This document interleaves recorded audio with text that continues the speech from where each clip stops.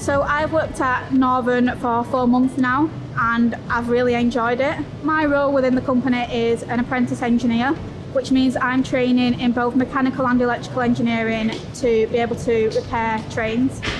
What I think about the apprenticeship so far is that it's been really good. Like, there's never a dull moment when you're in the workshop. You're always learning something new, and I think that's good because it just keeps you wanting to progress further.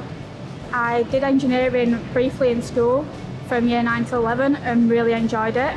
After that I went into something completely different and then stopped enjoying that. And I saw the advertisement for a job in rail and I thought, you know what, I'll give it a shot, put myself out of my comfort zone, and I've never looked back. It's been amazing.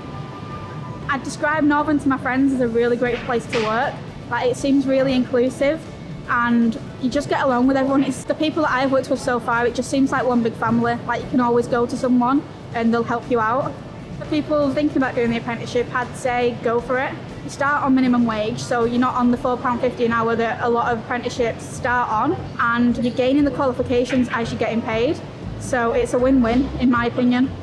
It's exciting, like, to be able to have that responsibility. It makes you feel proud that you've achieved that.